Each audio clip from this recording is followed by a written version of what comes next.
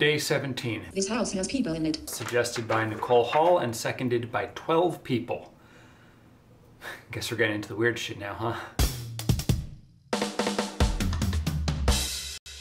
I don't know when Adult Swim got weird. Like, when I was growing up, it was just the late block on Cartoon Network where they showed cartoons that babies like me weren't allowed to watch because we were all into Johnny Bravo and the Powerpuff Girls, and maybe even then it was super strange and I just like didn't know it because, again, I was someone who actually still decades later thinks about the Flan Man from that one episode of Courage the Cowardly Dog, and that was more than enough for me.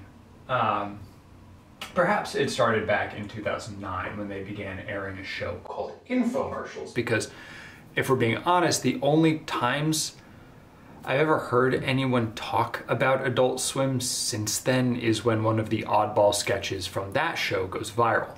Most famous was the 2014 short Too Many Cooks, which I remember seeing everywhere on my various feeds for several weeks after it premiered. But there's been plenty more oddities to come out of it. Case in point, today's subject. This house has people in it.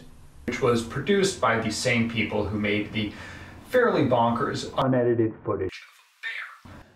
While their previous project's name was a lie, this new one is not. There are indeed people in this house and other things too. Our primary focus is on a regular seeming family. There's mom and dad arguing in the kitchen, grandma watching TV in the living room, young boy getting ready for a birthday party, baby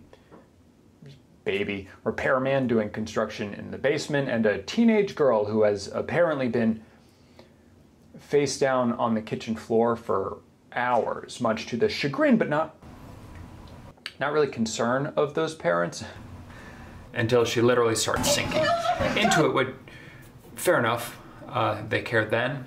Each of the characters is referred to as a subject, and the whole thing is quite unnerving. Security cam footage is typically used to give either an objective view of a space or show how dastardly a group of thieves are when they block the image or switch the feeds or what have you, but here the cameras aren't for security, they're for surveillance. They're an outside entity looking in, probing the space while this group of people goes about their lives, seemingly unaware.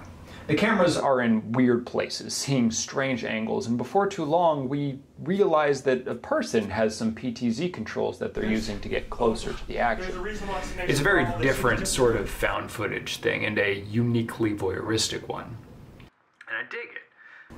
But at the same time, it is very clearly not meant to be a self-contained piece. Even before they show an actual link in the credits scene that they want you to follow, there's just so much stuff that hints at this larger universe. Like the program that the grandma's watching of a guy making something out of clay.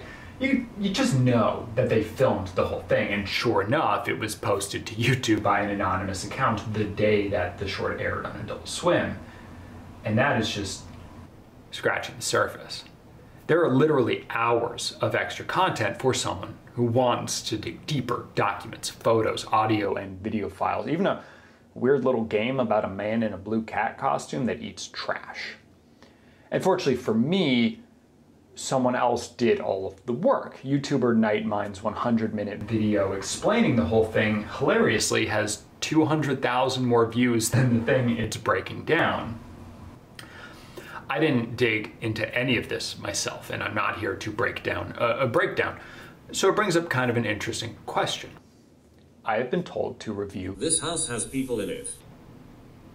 So what am I actually reviewing? How do I talk about something that is so much bigger than I even care about?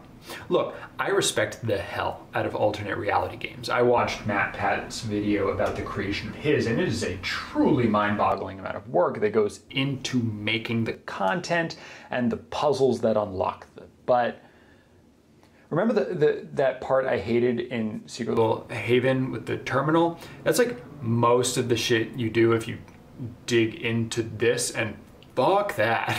I'd rather get punched in the face. So I have to wait for a video on game theory or conceptually Nightmind, but I kind of hate his voice, so definitely not, in order to understand how the work was meant to be experienced, and that leaves me conflicted.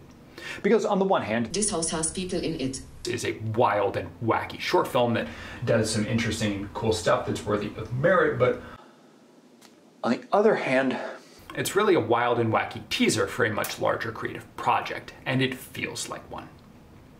I can appreciate what it's doing, but I don't really want to be a part of it. 7.4 out of 10. Thanks so much for watching. Thank you particularly to my patrons, my mom, Hammer and Marco, Kat Siricata, Benjamin Schiff, Anthony Cole, Elliot Fowler, Greg Lucina, Kojo, Phil Bates, Willow, I'm the Sword, Riley Zimmerman, Claire Bear, Taylor Lindeese, and the folks who'd rather be read than said. If you like this video, that's great. If not, oh well. If you want to see more, you can suggest what I should do next in the comment, or in 3 days. You get it. We've been doing this for a while. I'm so tired.